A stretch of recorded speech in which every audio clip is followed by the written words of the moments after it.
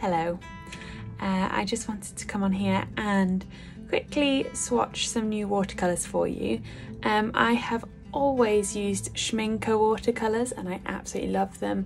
I've used a couple of different ones from tubes, but mainly Schmincke, certainly Schmincke in the pan kind of format, other than like those really cheap ones you get at school in the red tin. I've never actually tried a different one. And I usually use half pans as well, but these are full pans and I'm really excited. I bought myself a little like holder tin and it holds 12 and I bought 17, so I need to try and get 17 down to 12 for in here, and then I'll just keep the spares kind of away somewhere useful and handy, but I wanted to pick my favourite 12 to go in here. So let's firstly unwrap them and then we will swatch them. You may be thinking, okay, what's made you want to get some new ones or try something different? And it was only because I am in love with the sketchbook pages of, and I'm really sorry if I get this wrong, Daria Ukulele. I'm so sorry if I feel like I butchered the name. And it's not to create sketchbook pages like hers. She has an amazing style which I love, but it's quite different to mine, but it's just more the colours. The colours seem pretty bright and thick, and I just suddenly made me think I haven't actually ever had a tin of different ones. So yeah, here we go.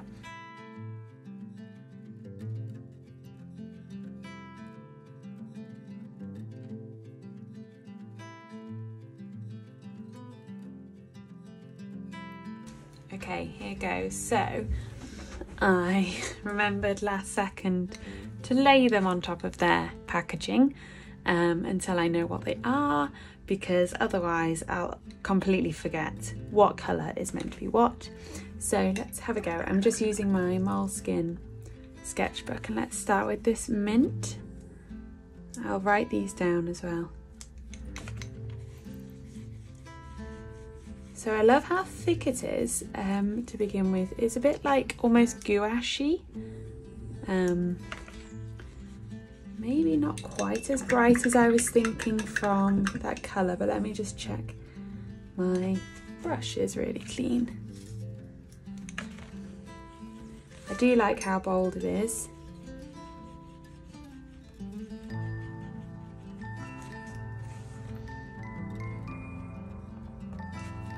Mint. This one is indigo, and that is such a lovely indigo actually. That is so rich. Oh, I don't know how you can't not like that colour. That is lush. That will definitely be making its way into the pan, and I really didn't actually almost get this because I was like, oh, I can just make an indigo, and then I was like, actually a good indigo is so nice to have like ready to go. This one is azure blue, so this should be quite bright.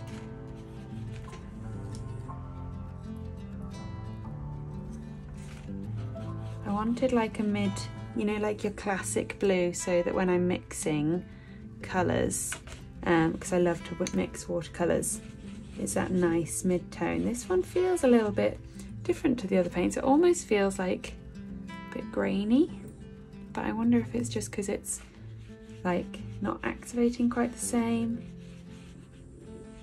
I think that will look amazing when we mix it, but I want to just keep them fresh for now. So that one is azure blue. Then this one is Payne's Grey, which I appreciate isn't a blue, and I again almost didn't get this, but actually that, again, like the indigo, is a lush colour. They're actually drying quite quickly as well. I love the tones in that. That is a really nice Payne's Grey. Let's move over to We've got a white, which I don't need to test, but that is just a nice titanium white. It won't show anything on here, but it's nice for mixing. Then I've got a green earth.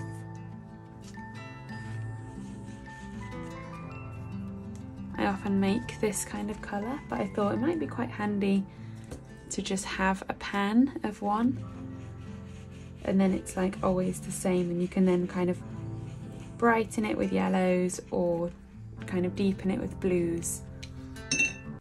Then I've got an umber, so this should be quite brown. I don't know quite why. In my head I hadn't gone for like quite as muddy colours as this. I thought I'd gone for more like browns. But again, that might be something I can like make brownier with this like English red. But I don't know if that's going to make it into the pan. It's not my favourite, but I'll write it down. Just green. Again, like the blue, I wanted a nice green that I could like mix and send either way. That is a really nice green by itself as well, actually, because it's not too like in your face. Then I've got a natural black. Again, just quite good for mixing. Really like how dark that is, and actually it's got a bit of like bluiness to it. A bit of a midnight black, I would say, like a Derwent midnight black. That is called neutral black, sorry, not natural. Then English red, let's see.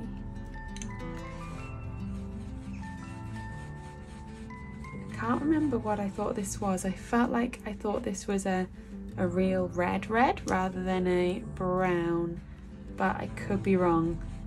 I ordered it a couple of weeks ago, this, and it's just arrived. So it could be that I was thinking that I need that nice kind of reddy brown.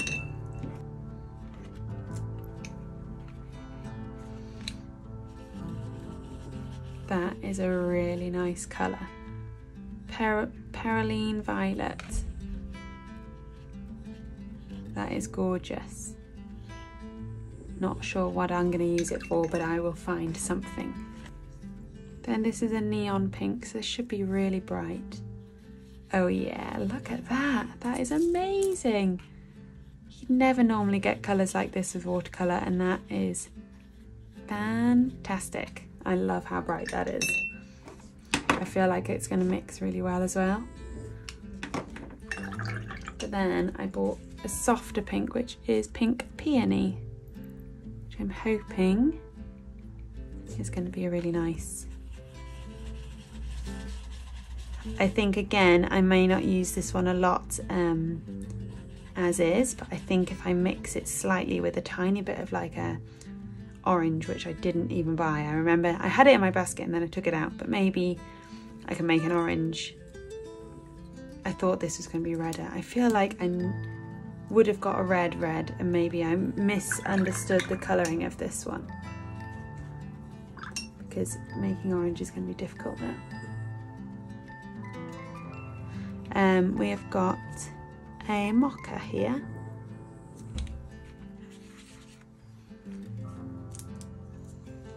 I actually really like the neutralness of this, and I feel like I can use it a lot in landscapes and like cities with like walls. Okay, 3 more. We have got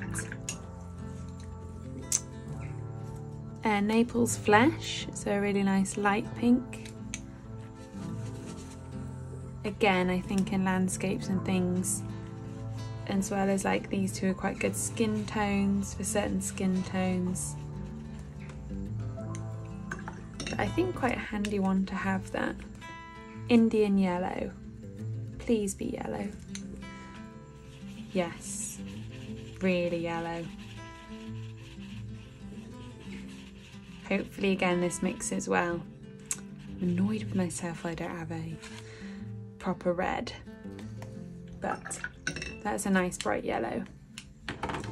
And finally a yellow ochre, because yellow ochre is so handy to have.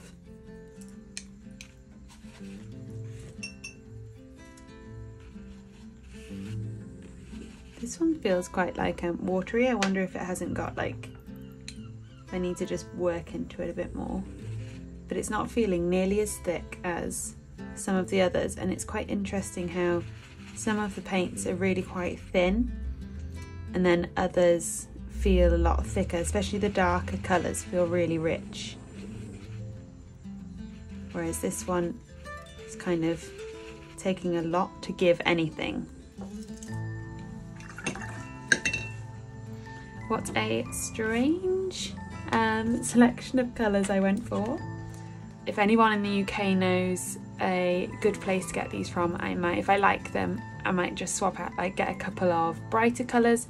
In my head I got some really bright ones, but actually on the page there's only 4 that I'm seeing that are bright. But that is a really nice colour palette, the Pink Peony, Indian Yellow, Neon Pink and Mint. So now let's mix them. I'll just wait for these to dry. Okay, sorry, new day. The surf was looking really good, so I went for a surf while the paint dried. It's definitely dry now, so we can turn the page and let's see how they mix.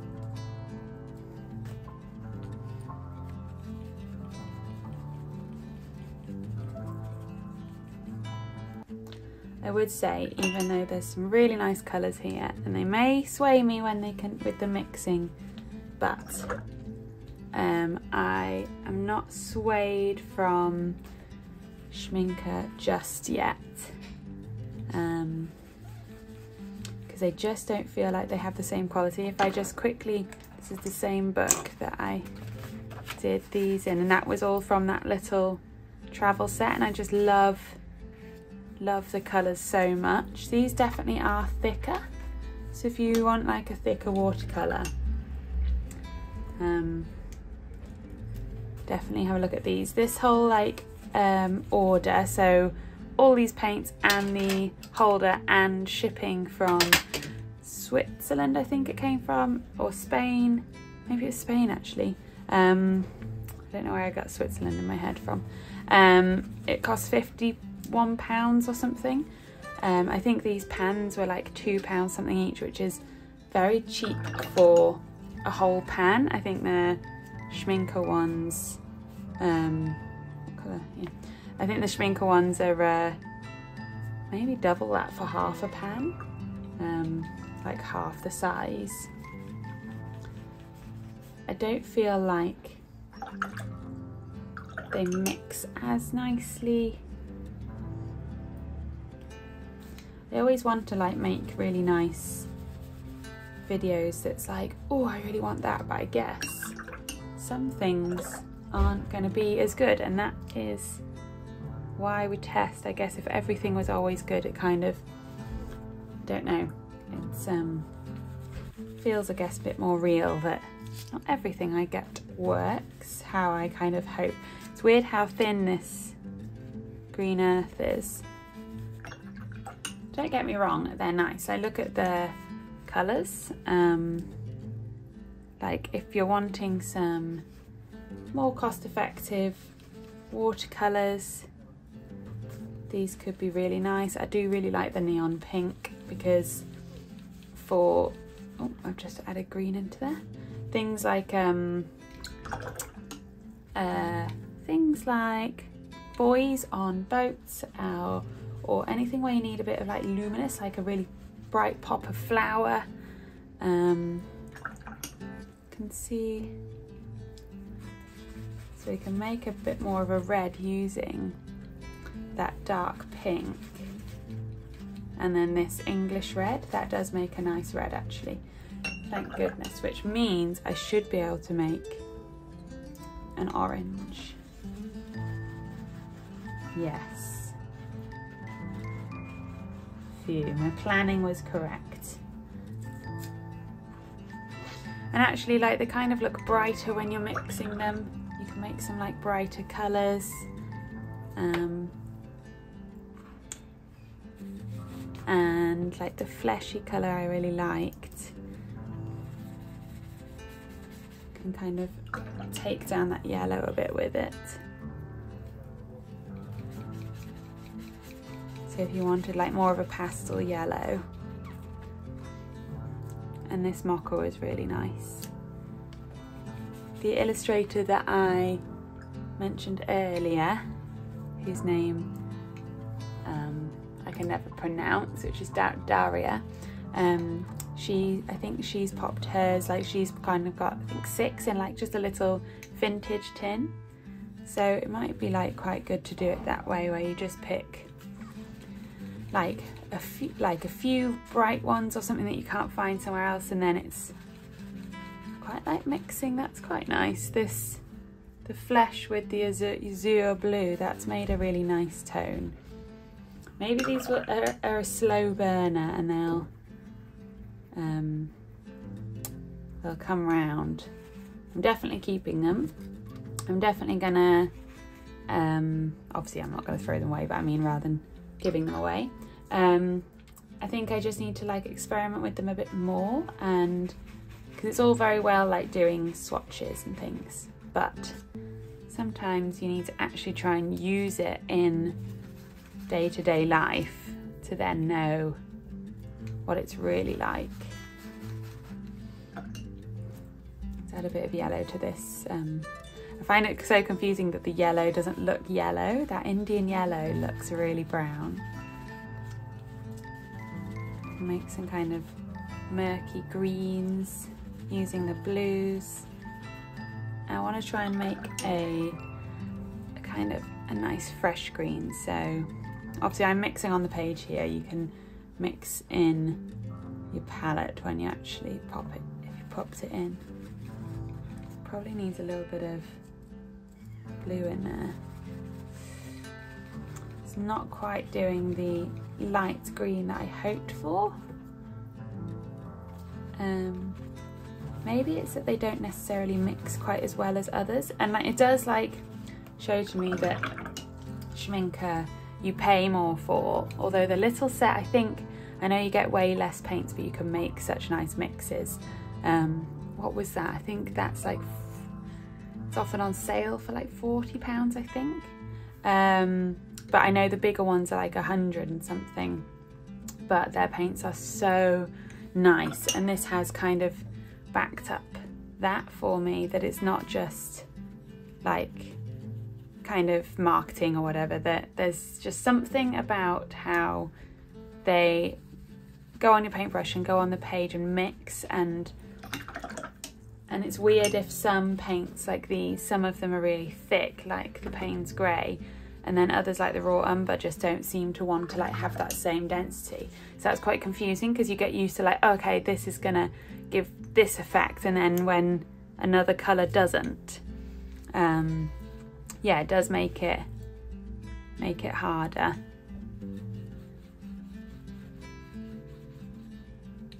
But there's definitely some nicer tones. I wonder if like there's something, different ways of working that I can try to kind of see if I can use them in a different way. But so far, Schmincke is definitely where it's at. I mean, I've got some nice colours on here. There are some nice colours. Let's see how the white goes. But I think it's more about like how it feels, and like when it doesn't feel as high a quality. So if you're looking for some really nice watercolour paints, I would personally recommend holding out until you can get those Schmincke ones. However, these are not bad. I wonder how they compare to like Winsor & Newton. But I am using it on watercolour paper as well. This should be like the prime paper for these paints to sing. And there are some nice tones. I'm liking how some of them are kind of cracking. So maybe it's something I've just got to like go with a bit more. But I'm going to leave that there, and I will give you any updates as I have them. I just need to pick my colours now, so I might do that on a little time lapse. And yeah, that's then me done, just as this little extra something. Hope you've enjoyed it. Thanks so much. Bye.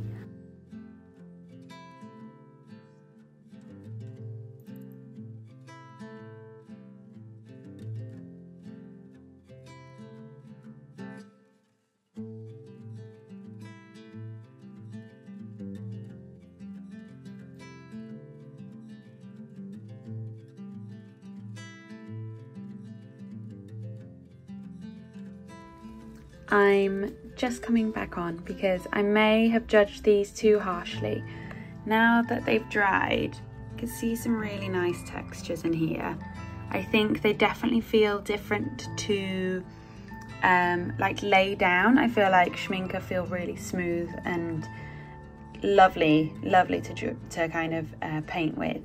But these do feel different. However, there are some really nice tones, like the cracking happening in there is really lovely. And when you compare it to here, which is my Schmincke, this is the little travel case. I still really love these. I think they're still my fave, and I love how they blend. However, the colours, like there are still some really nice tones in here. You can kind of see the difference in like how it layers. These don't kind of sit on top like this quite as much and have that lovely double layer, but there are some really nice colours in there.